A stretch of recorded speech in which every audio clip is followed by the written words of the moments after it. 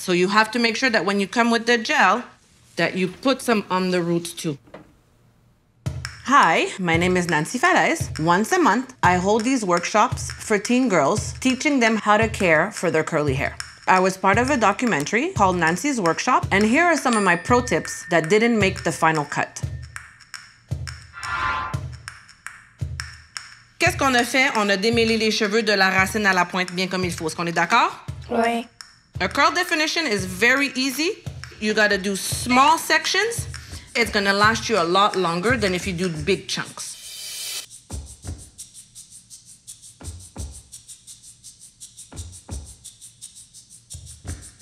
Une définition de boucle se fait sur un cheveu très mouillé. Alors, je mouille abondamment mes cheveux.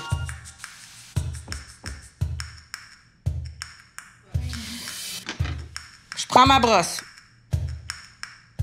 Wow. Wow.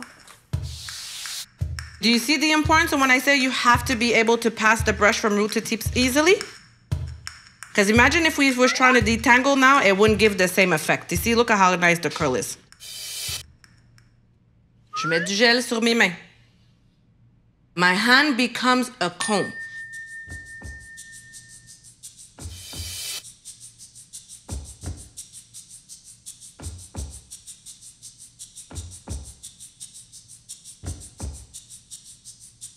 Regardez la différence entre ça ici et ça là. Once you did your section, you don't touch it no more. You move on to the next section. Je repasse ma brosse pour m'assurer. Peut-être que je rajoute un petit peu d'eau pour être certaine qu'il y en a assez. Je prends mon gel. So you have to make sure that when you come with the gel, that you put some on the roots too.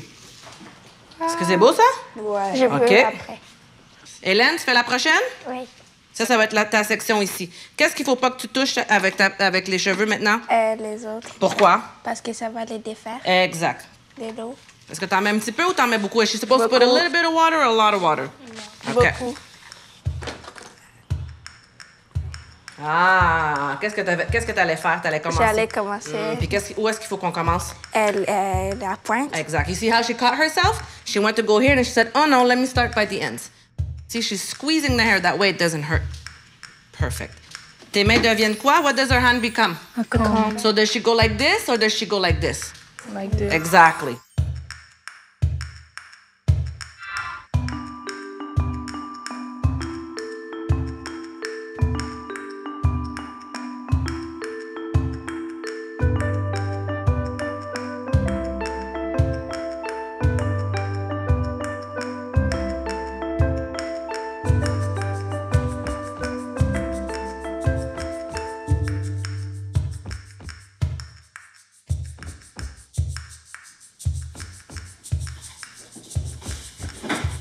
If you have any questions, do you guys have any questions?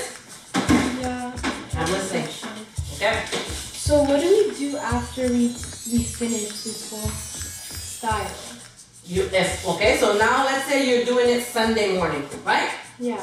And it's not winter time, so it's not like minus 20 million outside.